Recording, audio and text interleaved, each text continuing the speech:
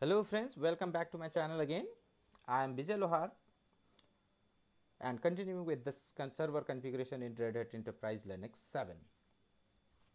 In previous video, we have discussed about YAML server configuration in Enterprise Linux 7, and in this session, we will see how to configure DNS server in Red Hat Enterprise Linux 7. So what is DNS? DNS is the server which provide the facility of resolving IP address to hostname and hostname to IP address, so that we can access any computer in our network using hostname or IP address. In Linux operating system, bind is the RPM package which provide name service or name server as the DNS server, and in Red Hat Enterprise Linux 7 we are going to configure it. Before starting anything, I hope you have some basic concept about DNS server, like what is DNS server, what are zones, primary zone or secondary zone, forward lookup zone or reverse lookup zone, master zone or slab, master server or slab server, etc. In this session, we are going to see how to configure DNS server in Red Hat Enterprise Linux 7. So first of all, log into your system. As you can see here, I am logged in with the root user account.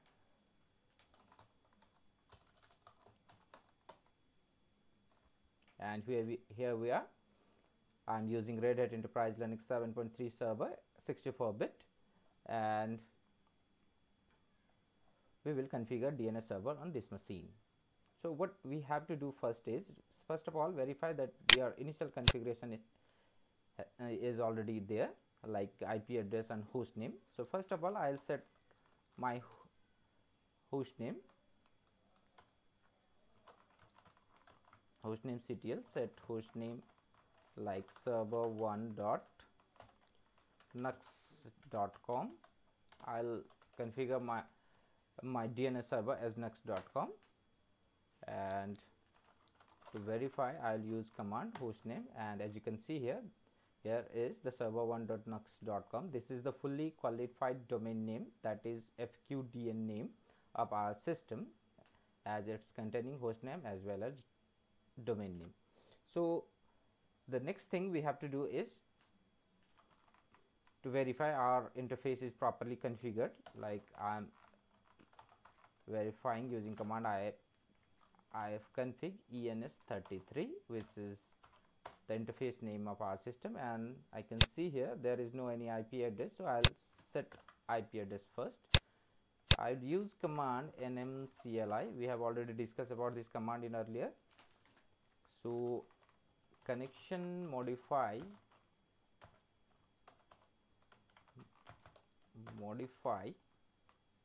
ens33 IPv4 address will be 192.168.20.1/24 is the subnet mask. IPv4 gateway will be 192.168.20.1 itself, and IPv4 DNS address will be 192.168.20.1. and if you want to set DNS search address right now, you can use command ipv4.dns-search as nux.com. So as you can see here, I have set my IP address, host name, default gateway, DNS and DNS search address. Now I have to active our interface by using command nmcli connection up ens33, and now your interface is activated and working. If you want to verify it, you can ping your IP address, and we are getting reply. It means your interface is up now and it's working properly. So proceed for the topic. What we have to do here is, first of all, the RPM package bind is responsible for providing name service in your system. So we will have to install that bind service. So I will use command yum install. We have already configured yum server in this machine in our previous video, so I'll directly use yum server to install RPM package bind. As you can see here, we are just about to start installation, and yes, I'm getting some error message. I think there is SC Linux denying us to access our FTP server. So for this moment I am just disabling our SC Linux. You don't do that if you are working in a practical environment. Just allow your FTP server using IP table, but not disable at all. I am just disabling it because I have to configure a DNS server only. In our further video I will discuss about how to allow or deny a particular service from IP table of. So let's verify it again by using command yum install bind. If we install our RPM package, it means it's working very fine. As you can see here, we are just about to finish our installation process of bind package, and here we completed the installation. So as you can see here, I have installed bind 9.9.4 version of 64-bit, and now we can proceed to configure our name server. So name.conf is the main configuration file of DNS server. So first of all, we will configure main configuration file, that is etc name.conf file. And as you can see here, there is the listen and port. You just have to add your IP address here. Insert 192.168.20.1 will be your listen port, and allow query. Who can query you? Anyone can query the server. And at the end of this zone, just add your forward and reverse lookup zone detail, like zone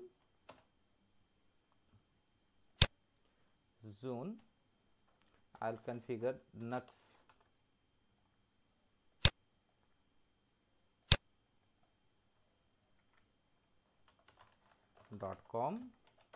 in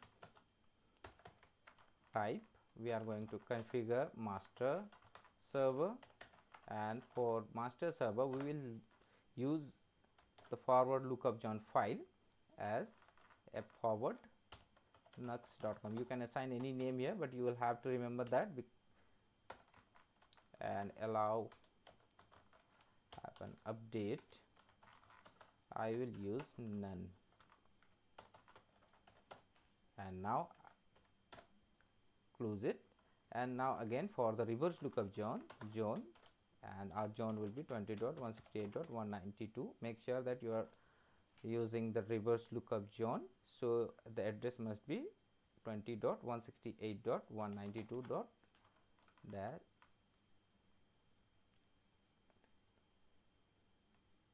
in dash addr.arpa in type master file will be like RV. We will create this file, that is forward lookup zone. We will create for fw-nux.com, and for reverse lookup zone we will configure rv.nux.com file, and allow update none. So our main configuration file is ready now. Now we can proceed to configure our zone file. So where name is the directory which contain the zone information for the name server. So what we have to do here is, as you can see here, there are already some files, and we can use these files as an example file for the forward and reverse lookup zone. So I'll create copy named.local file for the forward lookup zone as fw-nux. We have defined it in our main configuration file, so nux.com. and for the reverse lookup zone I'll use this file, that is name.loopback as rv-nux.com. As you can see here, we have created two different files for forward and for the reverse lookup zone. So what we have to do here is, first of all, change the ownership and group ownership of the manually created file forward and for reverse lookup join for.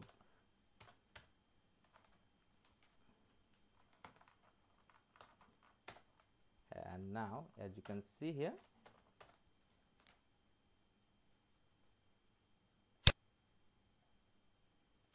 the root user and group, but we are now using root user and named group for the file.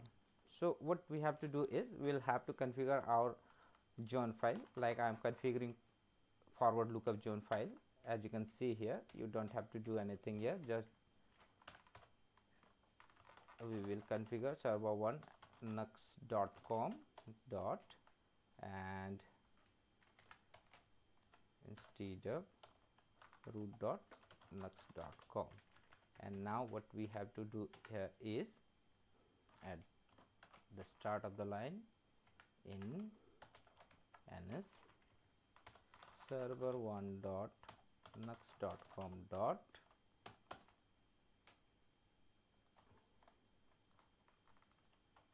nux.com dot in a address 192.168.20.1 server1 will be in address 192.168.20.1 and for client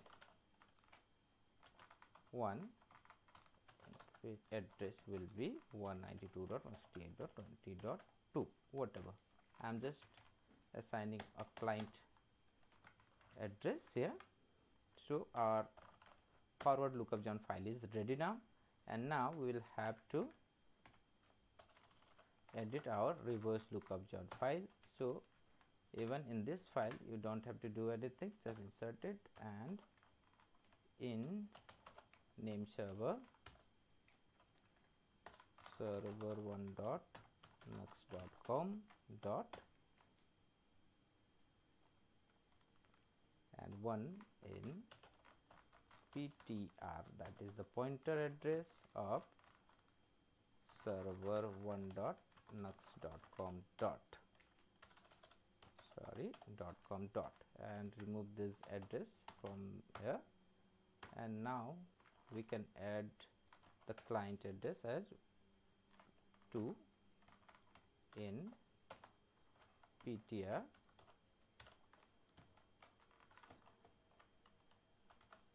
right, save it. Okay, now what we have to do is, we have configured main configuration file, that is name.com in /etc directory, and we have configured forward lookup join, reverse lookup join file in /var named. So first of all, we will have to verify whether we have configured our configuration file, main configuration file and join file properly. So named, I am typing here hyphen check config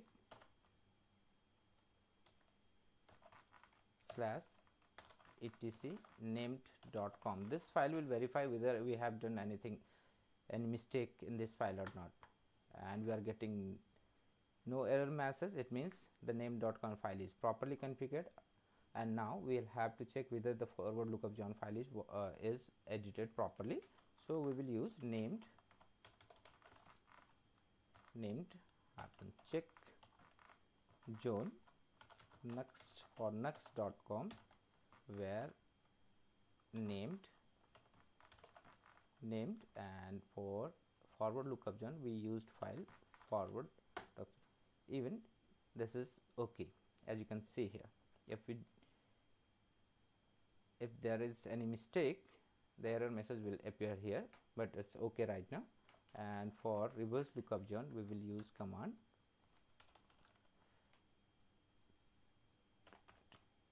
.168.192 dot in dash addr dot arpa for where named reverse, and even in this file we are not getting any error message. So our all three files are okay: name.conf, forward lookup join file, and reverse lookup join file.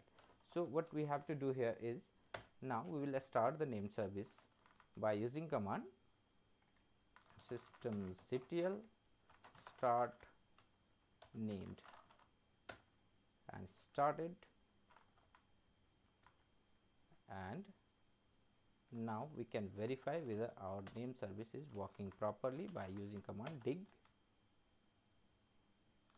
nux.com. And as you can see here, your DNS server is working properly. We are acquiring 1, answer 1, authority 1, and additional 2 information is here. So if you want to verify it again, ns lookup we can use here, like server 1 is 192.168.20.1,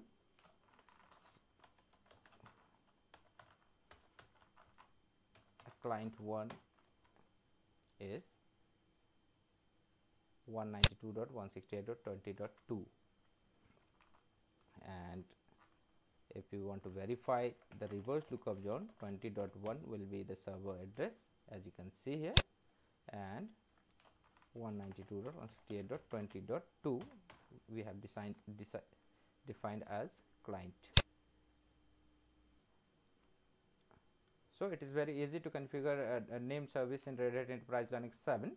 I hope you can easily configure it, but make sure that your client can access your DNS server. So you will have to allow 53 port or DNS service from your firewall and IP table, and further you can configure the resolve.com main client file is /etc/resolve file, which will define the search address and the name server address for the client, and they can also resolve the IP address and host name from server. So I don't think it's a very tough configuration of Red Hat name server configuration in Red Hat Enterprise Linux 7. You can use this server for your client as a resolver server, but make sure that your firewall and IP table is allowing client to access your DNS server. So you will have to allow 53 port and name service for the client through your firewall and IP tables, and you can easily configure your DNS server for the client. So guys, I hope you like this video and you can configure your DNS server very easily. We will continue with the video continue with the topic in next video, and till then, bye bye.